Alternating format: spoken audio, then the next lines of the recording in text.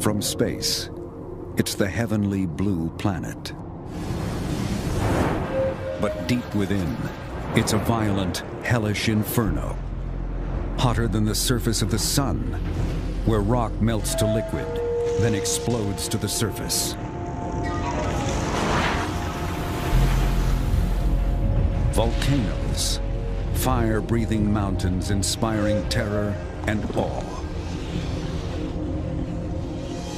The names of the most devastating are infamous. Krakatoa, an exploding island, creating 120-foot tsunamis, drowning its victims for hundreds of miles.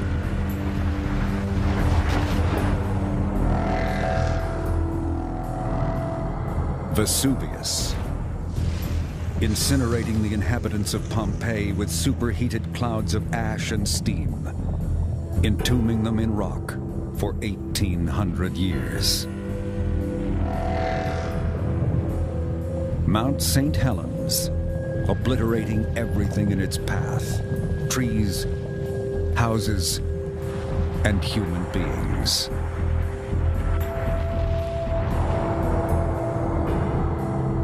And at the heart of the African continent lies another volcano, one that may be more destructive than all the rest, Mount Nyiragongo.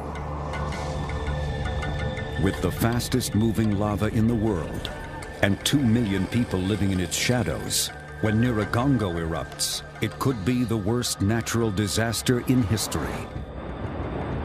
And now, it is awakening. To forecast when Nyiragongo will erupt and save the lives of millions, volcanologists venture into the belly of the beast, searching for clues in the crater of the active volcano. Lava is boiling, extremely violent. For the next time Nyiragongo erupts, it could destroy the homes and lives of multitudes of people. Up next on Nova, Volcano Under the City.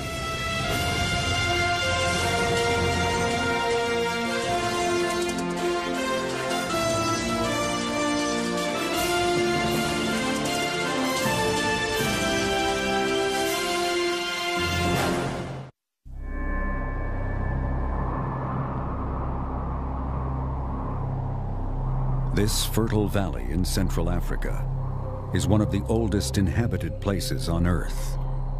It's dominated by a volcano soaring 2 miles high, Mount Nyiragongo.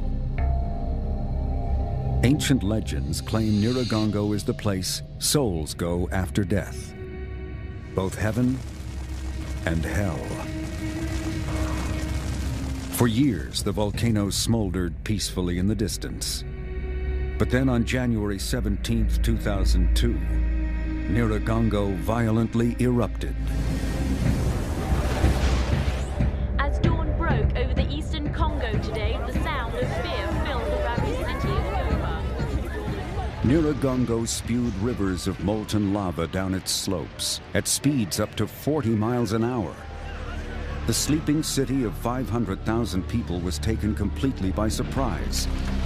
Burning ash and lava ignited fires and destroyed everything in its path. There is panic as frightened people scramble over the black lava crust, trying to escape, and many are getting hurt. There were people who died trying to save their belongings. Everything was burning red. There was smoke everywhere. It was worse than war.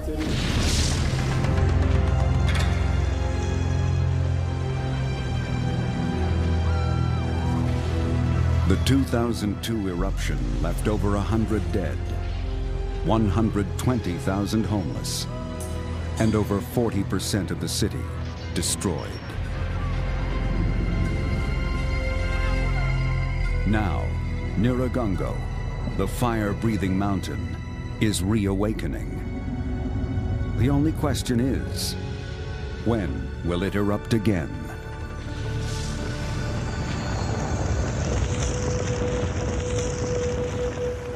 In a race against time and nature, the UN dispatches a French volcanologist, Jacques Durieux.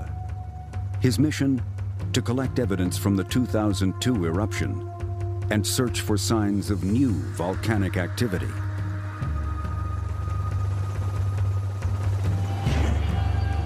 From the city of Goma, he follows the blackened path of the 2002 lava flow, leading back to the volcano.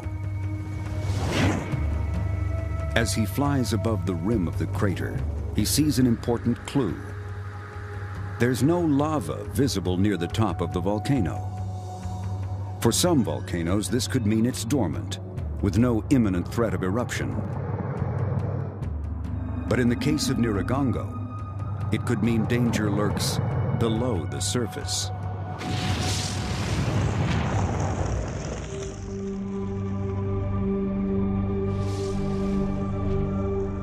There are two basic types of volcanic eruptions. Explosive volcanoes, like Mount St. Helens, blast enormous amounts of gas and ash from their tops. The lava erupts violently as tiny rock fragments that blast as high as 20 miles. And when it comes down, it scourges the earth in superheated clouds of ash and steam called pyroclastic flows.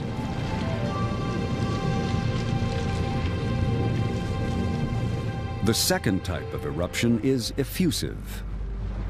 Here in the Hawaiian volcanoes of Kilauea and Mauna Loa, lava is very fluid and flows like rivers. It erupts from anywhere it can, over the top of the crater or through cracks along the volcano's base.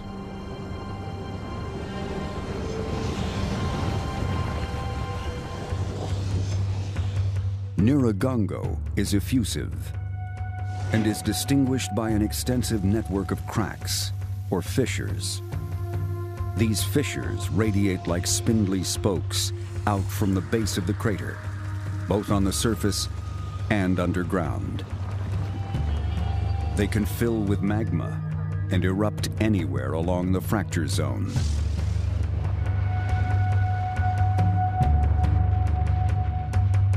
Duria inspects the web of fissures through a thermal camera. The heat along the fissures makes them appear white hot. Even more frightening, he discovers Nyiragongo's deadly web of fissures extends beneath the city of Goma.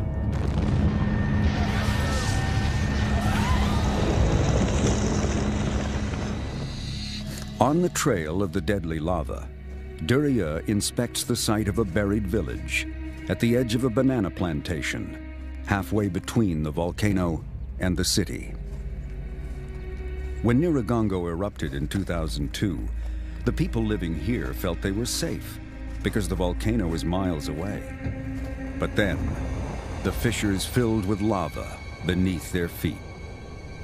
Some people were able to escape and to run from the lava, but the old one and the sick man were not able to run like that. They have been caught by the lava and they've been killed by the lava flow. Magma that reaches the Earth's surface is called lava.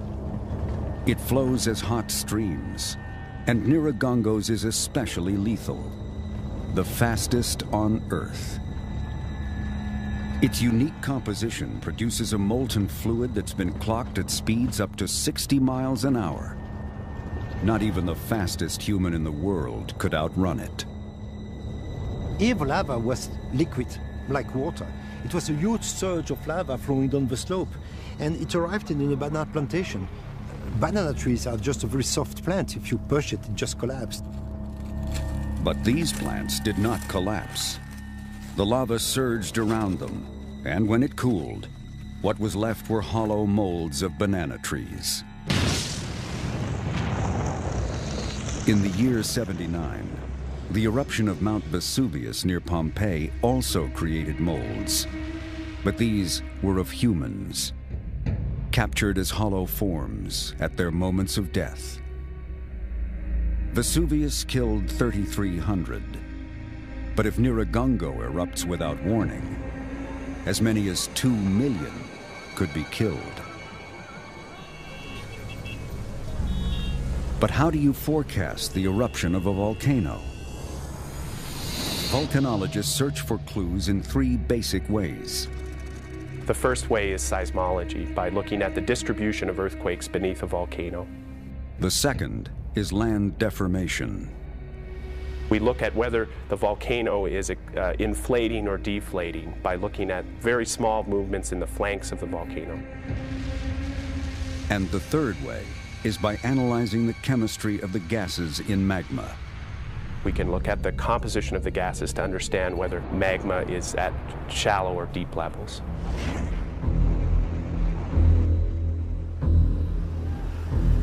These are the clues Durieux seeks as he continues his quest at Goma's Volcano Observatory.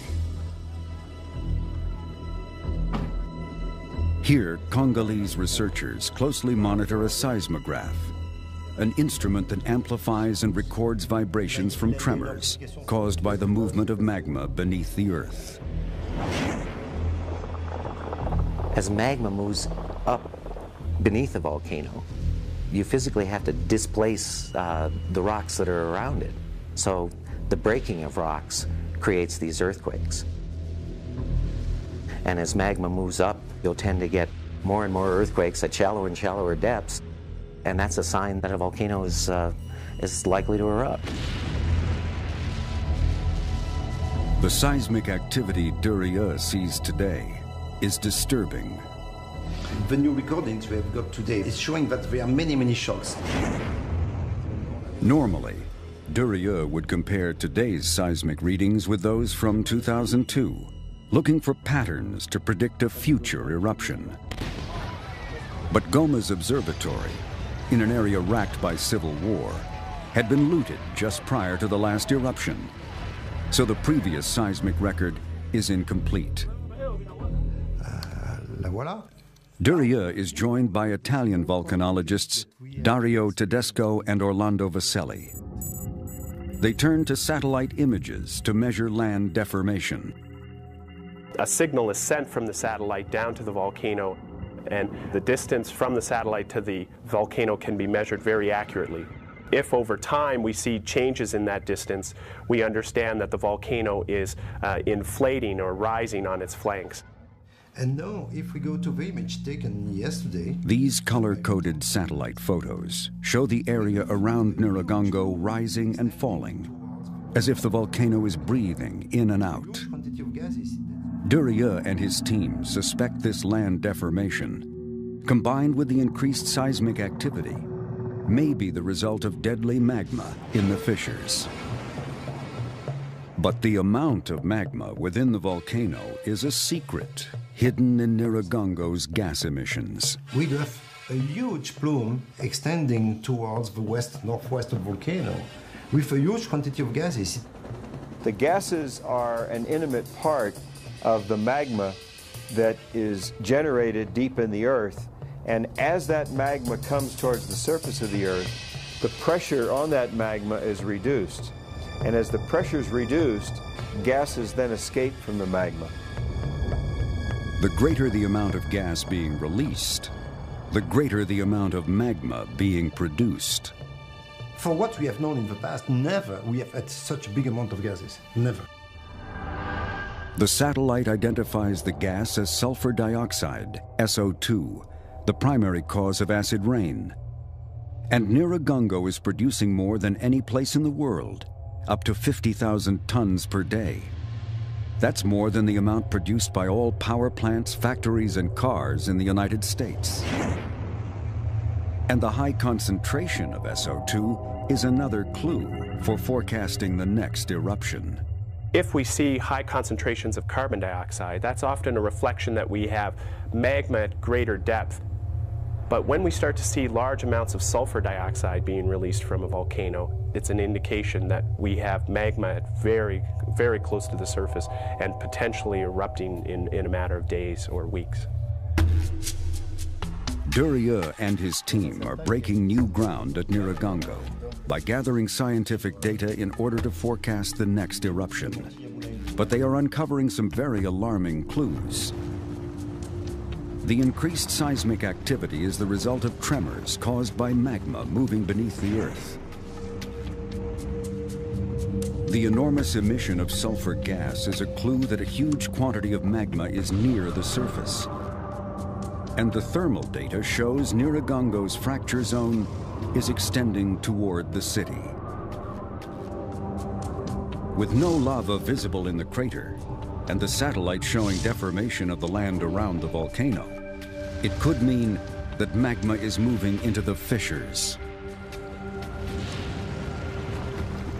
Such a stock of magma on the volcano could trigger an eruption anytime and anywhere. This emerging picture could be the worst possible scenario. Nyiragongo may be storing this huge amount of magma throughout its deadly web of fissures. Even worse than the devastation of 2002, Nyiragongo, with the fastest flowing lava in the world, now threatens to erupt right beneath the city of Goma.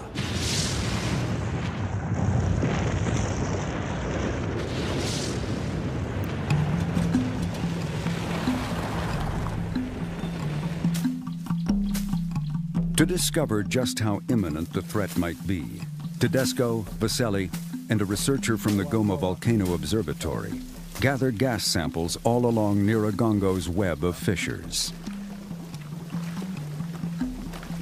If you have a spatial set of samples, in other words, one that's collected in the crater, and then a series of samples that are collected outside the crater, that gives you a way of understanding the plumbing system in the volcano. Gives you a sense of how open that fissure system is between the crater and the outer flank. At this thermal spring, they measure temperature and chemical composition. Chemical composition, isotopic composition give us exactly which is the source of these gases. The team checks this fissure with a device called a sniffer. All volcanic gas contains a mixture of water, carbon dioxide, and sulfur dioxide, but their ratio can be an important clue. If we were to find a high temperature gas with similar water, CO2, sulfur gas ratios on the outer flank of the volcano, it would give us an indication that perhaps magma is very close to the surface.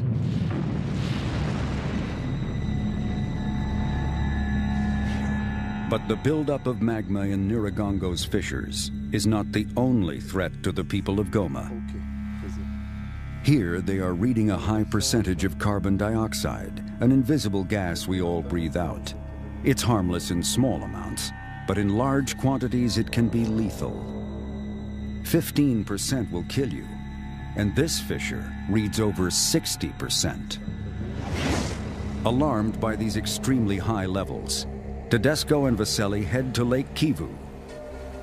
If that much CO2 is leaking from the volcano through the fissures and into the water, Lake Kivu, the picture of calm today, could be a ticking time bomb. It's a lethal phenomenon called Lake Overturn, and it happened in Cameroon, West Africa, in 1986. Throughout villages along the lake, dead cattle and corpses lay scattered. There was no sign of panic. 1,700 people appeared to have just dropped dead. At first, investigators were baffled. Then they discovered the smoking gun. Lake Nyos sits inside the crater of a dormant volcano. But for hundreds of years, springs beneath the volcano continued to feed carbon dioxide gas into the bottom of the lake. A landslide into the lake triggered the gas to bubble up to the surface.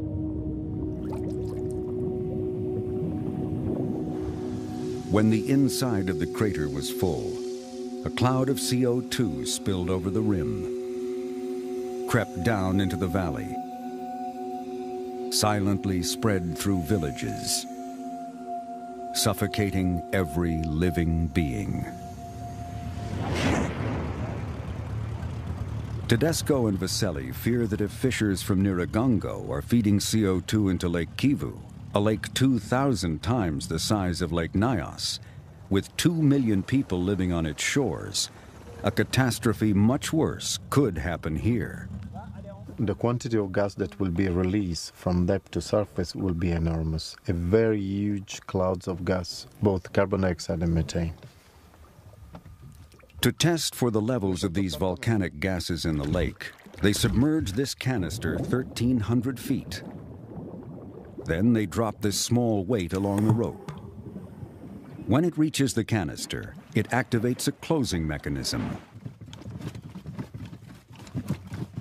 They need to analyze samples from the deepest part of the lake, since water containing CO2 is heavier and therefore stays at the bottom. They find the level of carbon dioxide dangerously high and in a delicate balance. In case of huge injection from the bottom because of a volcanic eruption, for example, of volcanic gases, the equilibrium will change and the gas will go toward the surface.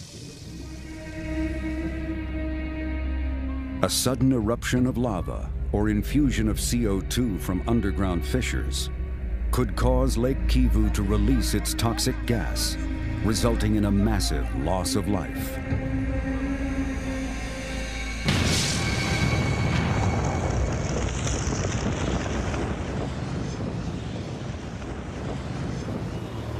As Durieux and his team drive the route of the main lava flow from the 2002 eruption, they find the situation in the city even more dangerous.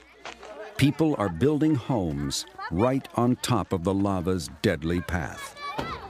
What it is surprising is how fast the people are rebuilding on the lava flow. Yeah. And coming back to live on the lava flow. They are not afraid of how they don't have another place to go. I believe they don't really understand the danger that there is here. The scientists have taken nearly every measurement available, but two critical pieces of the puzzle are missing. A gas sample from within the volcano's crater to compare with gas in Nyiragongo's fissures. If they're the same, it would be a sign that the volcano is actually under the city. And a sample of Nyiragongo's lava to help forecast when the volcano will erupt. To get these samples means climbing into the belly of the beast. Climbing into an active volcano is extremely risky, but if the team can give the people of Goma enough warning, they may be able to save millions of lives. Durieux prepares to trek into the volcano.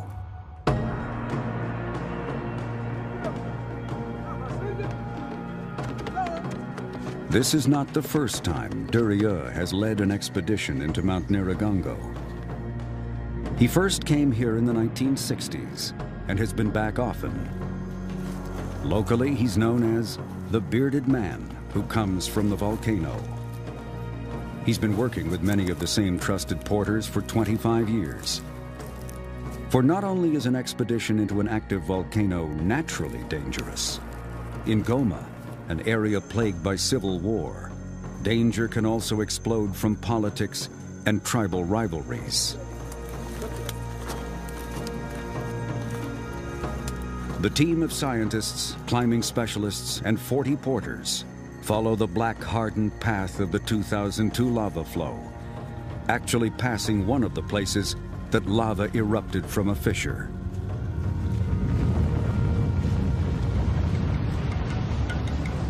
Nyiragongo is in a chain of roughly 100 volcanoes that dot the region called the East African Rift.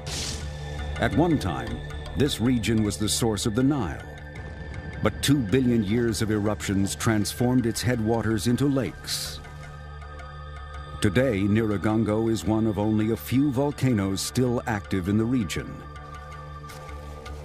As destructive as the 2002 eruption was, volcanologists know Nyiragongo is capable of much worse.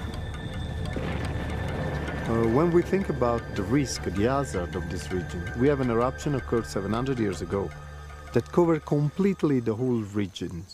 So we have to think that the Nyiragongo might in the future, because of changing eruptive style, may again cover the whole region. And this will be a real catastrophe.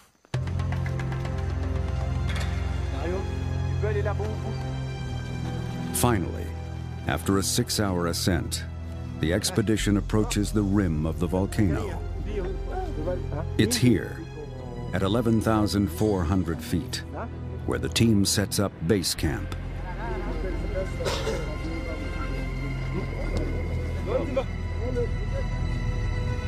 At last, Duryea gets his first look into the red glow of the molten lava, the fiery tip of a column of magma extending deep into the center of the Earth.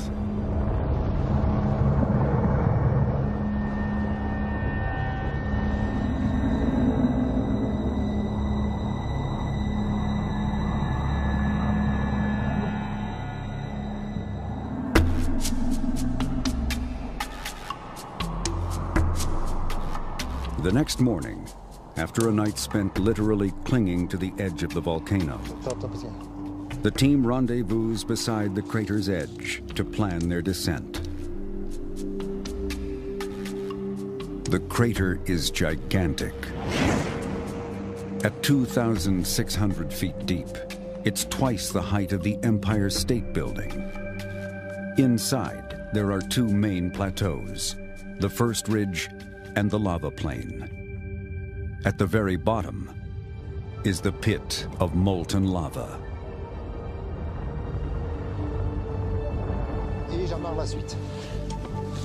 Duryea decides to scout ahead with expert climber Jacques Barthélemy. Je fais la longueur suivante, hein? Okay, vas-y.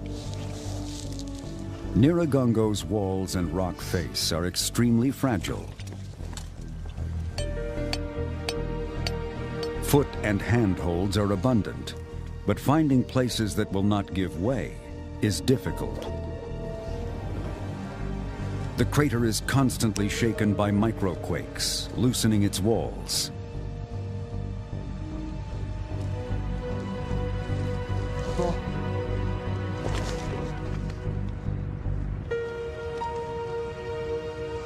Duryea and Barthélemy descend 1,000 feet to reach the first ridge. It's strewn with massive boulders that have fallen from above and vents emitting skin-burning sulfur gas. Là, c'est joli, hein? Ouais, ouais. They proceed cautiously across the fragile surface to the edge, where they get a better look at the lava, which is curiously low. On his first expedition into the volcano, the lava was nearly as high as the first ridge. Nyiragongo boasts a lava lake that can fill within weeks and drain within minutes. When full, it's the largest in the world, holding enough to bury Manhattan in 15 feet of lava. Over the years, the lava solidified around the edge, leaving the ring-shaped plateau Duryea sees below.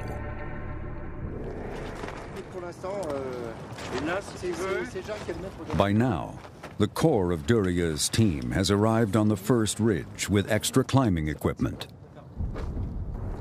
To get the lava sample, they'll have to make an additional 600-foot vertical descent. Doucement, doucement, doucement, doucement, doucement, doucement. It's a lot further down to climb, in a crater with volatile lava that could quickly rise. Et je devrais arriver d'ici 20 mètres à peu près. Ok, très bien.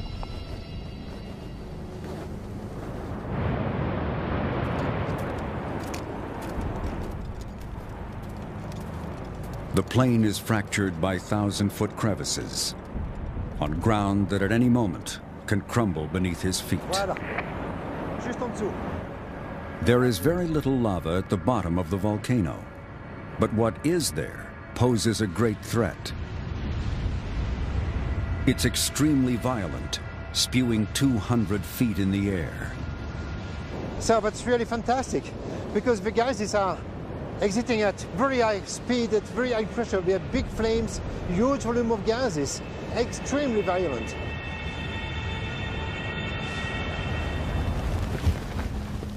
By the end of the day, the core team reaches the lava plain. But as they set up a second camp, the weather turns against them. Temperatures drop near freezing, and winds whip up to 60 miles an hour.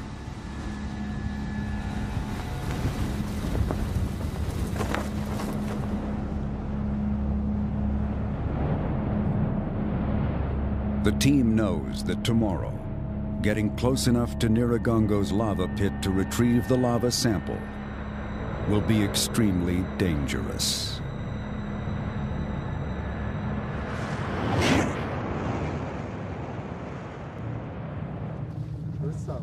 The next morning, the team sets off to collect volcanic gas samples rising from the lava plain. These gases are given off by hot magma under the surface. Tedesco and Vesely will compare them with samples they collected in Goma and along Nyiragongo's fracture zone.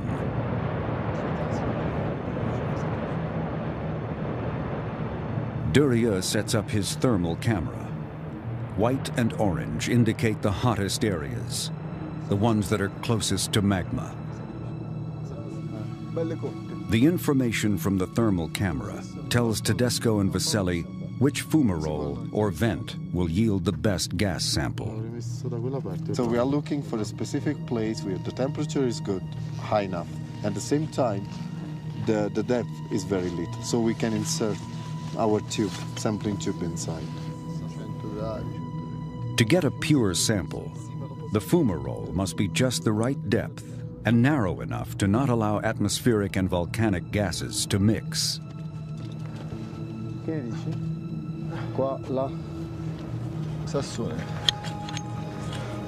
Finally, they locate the perfect spot. Drop by drop, we are able to get the water, the steam basically condensated with a lot of acidic gases. The gas, condensed into liquid, drips into the sample bottle. It appears Tedesco and Vesely may have gotten the first pure volcanic gas sample ever obtained at Nyiragongo. Suddenly, disaster strikes. There are main collapses of the walls. It's a fault. The walls of the crater are collapsing. The fault is crossing the crater and making huge collapses of the platform.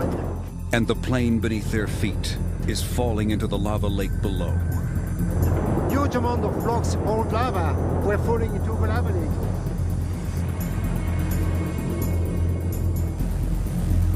Massive cracks are appearing and spewing scalding gases dangerously close to the men. Rock slides throw toxic ash into the air. A windstorm whips through the crater. Conditions are life-threatening. And the lava pit is growing more violent. Projections are very high, but between 15 and 16 meters high. The size of the sputters is between 2 and 5 meters. So it's so violent that we cannot reach the point. Nyiragongo seems to be fighting back. The team cannot climb down low enough to retrieve a lava sample. They're going to have to retreat. Nyiragongo has yielded one prize to the scientists, a pure sample of volcanic gas, to help them understand how far the volcano extends under the city.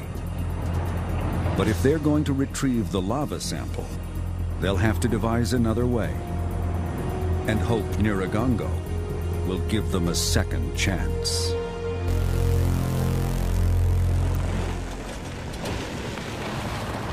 Back in Goma, the team finds more signs that the volcano is awakening.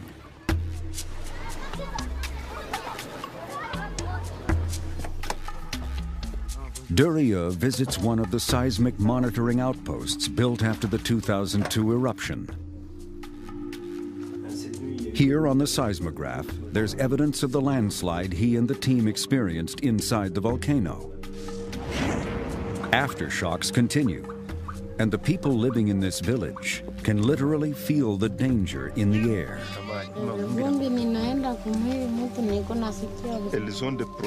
They are having problems with the rain and with the volcanic ashes because when it rains, the ashes fall all over their bodies and it hurts them. One villager has been collecting rainwater, and Tedesco does a chemical analysis. Very acid water, very rich in chlorine, fluorine, nitrate, and sulfate. Nyiragongo's volcanic gas is producing skin-burning acid rain and poisoning the village's drinking water. Even worse, the team is called in to investigate reports of some mysterious deaths at a nearby school. Tedesco and Vesely test gas from a fissure just off the playground. They find 24% carbon dioxide, well over the lethal limit. The children were playing games, hide and seek, and they went over there and they suddenly died. Then people came with tree branches and hauled them away with a rope. They took him away to bury them. It was very sad. It appears even as Nyiragongo slumbers, it is already claiming lives. The children fell victim to an ancient killer, a mazuku, or evil wind. Mazukus are pockets of odorless volcanic CO2, and for miles around, hide in what appear to be harmless clusters of grass. In Swahili, Durieux warns the villagers how the deadly gas can kill. He ignites a safety flare and tosses it into the mazuku.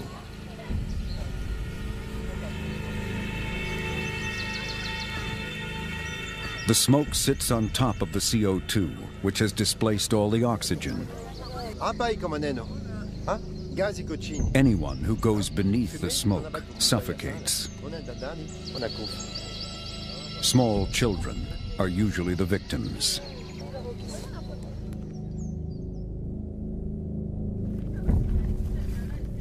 It happened to this woman's child.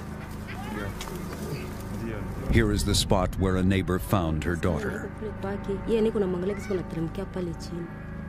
She had sent the child to get some sugar, but she never came back. Later, she learned the child had walked through the mazuku and died. Tremors and aftershocks, acid rain and polluted drinking water, and now children killed by gas emissions. The threats to the 2 million people living in the shadow of the volcano are intensifying every day. But to forecast when Nyiragongo will erupt, Durieux and his team still need one crucial piece of data: the holy grail of volcanology, a sample of lava from the volcano's fiery pit. Even if you only had one opportunity to sample a volcano, that tells you a lot about where it came from, how deep it came from, how long it took to get to the surface, whether it's been sitting at a shallow level for a long period of time, or whether it's traveled a long way in a very fast, potentially explosive manner. It gives you an important forecasting tool as to what might happen next. Armed with a plan on how to retrieve the lava sample, Durieux and his team pack up their equipment and head back up the mountain.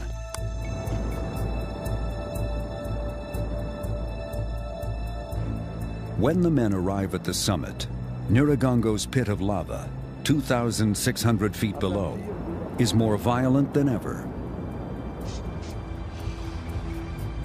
Normally, volcanologists can retrieve a lava sample by walking right up to the source. In Hawaii, they have been retrieving samples weekly for the last 20 years.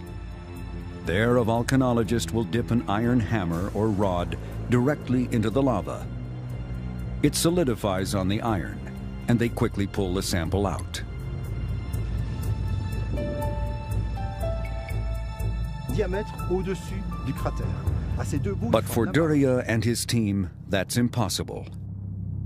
They'll have to retrieve their lava sample from 1,000 feet above the lava pit. Eh ouais, le problème, c'est quand elle sera là-bas. Their plan is to extend a rope across the pit, guide a pulley to the center, and lower an iron hammer into the lava. To do it, they'll need to pull the rope by hand around the perimeter of the lava plain. But the plain is ringed with massive pillars, some as high as 200 feet, and the fragile ground can collapse beneath them at any moment. Duryea has risked his life before to retrieve a lava sample, a critical piece of evidence to forecast an eruption. But this may be the most dangerous situation he has ever faced. After several hundred feet, the task becomes more and more difficult. Duryea moves carefully around the crater, which at this level measures a stunning 2,000 feet across, more than 6 football fields. The rope snags on the rocks of hardened lava below, exactly what they feared. One misstep could cause a landslide. They improvise, using a pole to elevate the rope over the columns of hardened lava. The mission to retrieve the sample is in jeopardy. With gas emissions increasing, their vision is obscured. Then, one member of the team climbs onto a lava pillar to untangle the rope, but disappears into the fog. It's a tense moment as the men wait anxiously to see if he is safe and successful.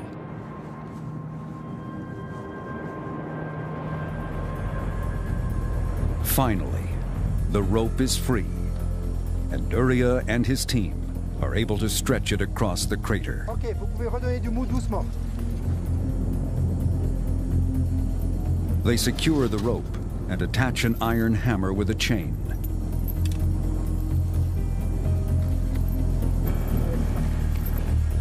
They drop the iron hammer off the edge of the lava plain.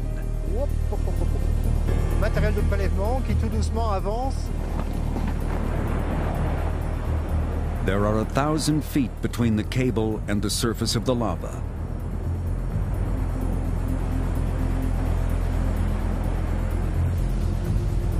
Clouds of volcanic gas make it difficult to see as the hammer descends to the lava.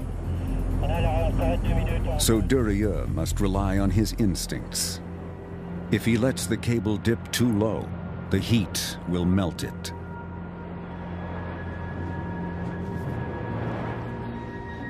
He tries to retrieve the hammer, but the cable seems to be stuck. Lava pools have a quicksand effect and could have swallowed the iron hammer into its pit. The cable is freed up, and on the other side of the crater, the men are turned into human anchors with the rope cutting painfully into their bodies. Duryea watches anxiously as the cable rises through the dense smoke. They've lost the iron hammer, but the lava has solidified onto the cable.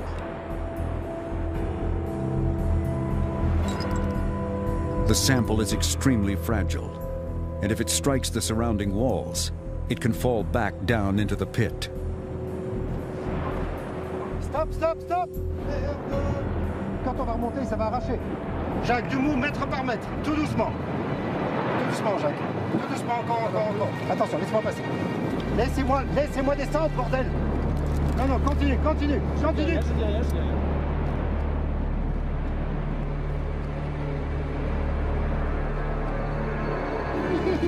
Eh ben, les copains, on n'a pas bossé pour rien, hein? Viens voir. Finally, the attempt to retrieve a lava sample is a success. Voilà. Duria and his team risked their lives to get these precious pieces of lava, now cooled and hardened. But now, they must unlock their secrets if they are to save the lives of the people of Goma from the volcano that threatens their city.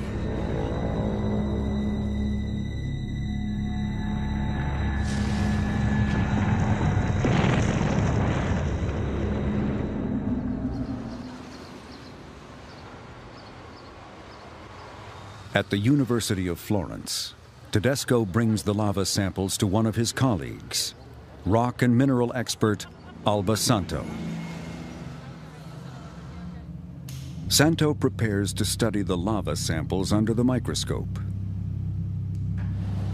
The gas samples they gathered earlier are being analyzed in the lab. Gas from Nyiragongo's network of fissures, some from right under Goma, will be compared to gas from the crater. The two main gases that are erupted during a volcanic eruption are carbon dioxide and sulfur dioxide. The very sensitive ratio between these two gases often tells us how close the magma is getting to the surface. The analysis reveals the gas sample taken from the crater was over 1,000 degrees Fahrenheit with extremely high levels of sulfur dioxide. The gas from the fractures under the city contains barely a trace of sulfur dioxide and is less than 200 degrees. Less sulfur dioxide and lower temperature in the fractures leads to a surprising conclusion.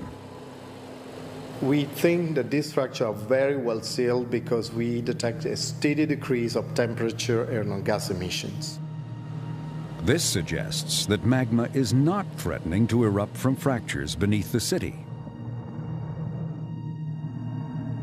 Yet all other evidence, seismic activity, land deformation, and the huge quantities of gas emissions, all indicate Nyiragongo is producing enormous amounts of magma.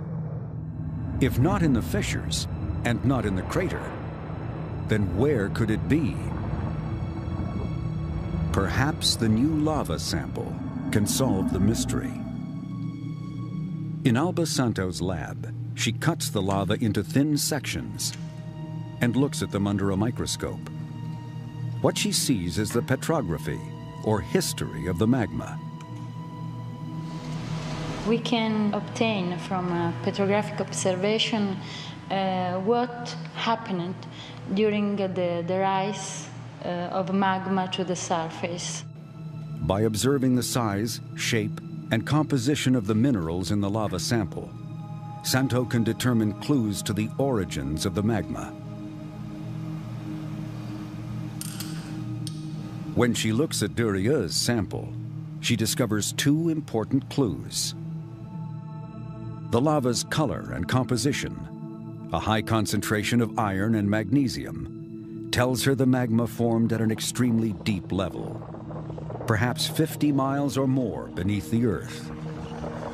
And it is stored in a magma chamber about 6 to 8 miles below the volcano. But when she examines the lava's microscopic structure, she's amazed to find no crystal formation at all, only gas bubbles, something she's never seen before.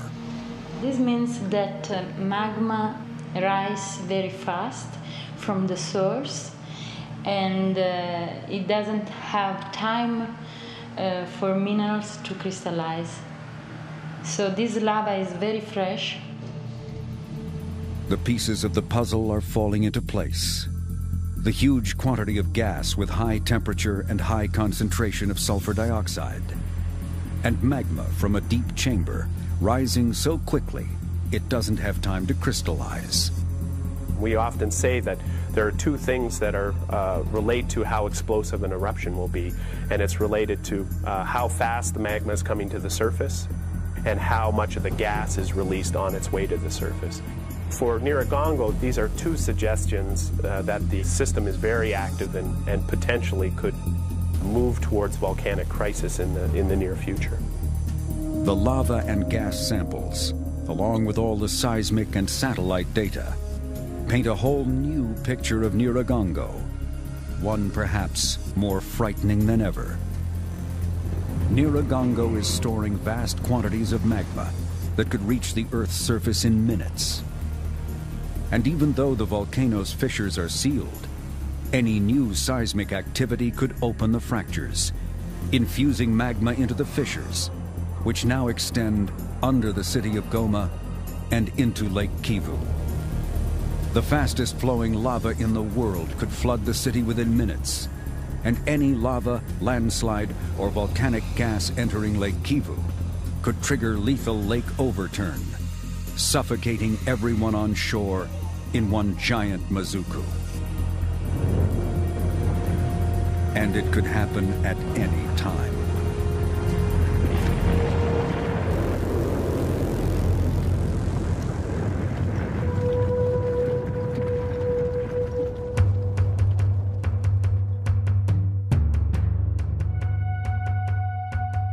Jacques Durieux returns to Goma.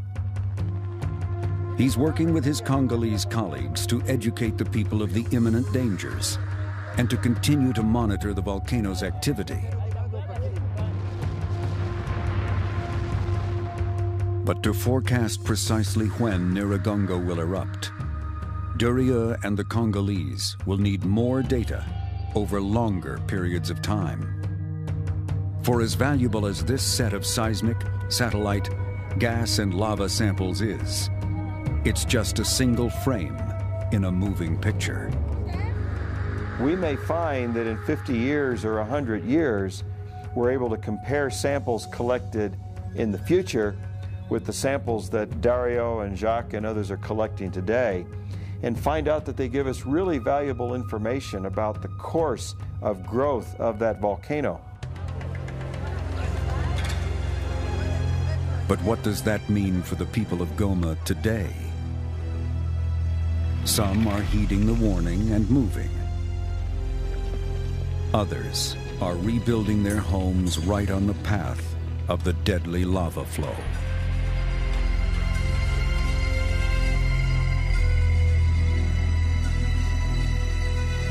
With more than 2 million people living in the shadow of the volcano, constant observation is necessary.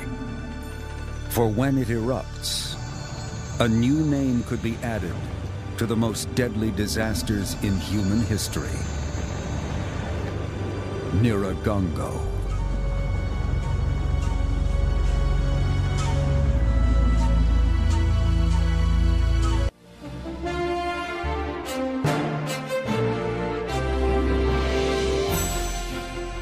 On NOVA's website, explore deadly volcanoes around the world. Go behind the scenes with the filmmaker of Volcano Under the City and more.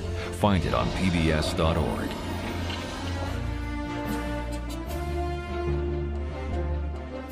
To order this show or any other NOVA program for $19.95 plus shipping and handling, call WGBH Boston Video at 1-800-255-9424.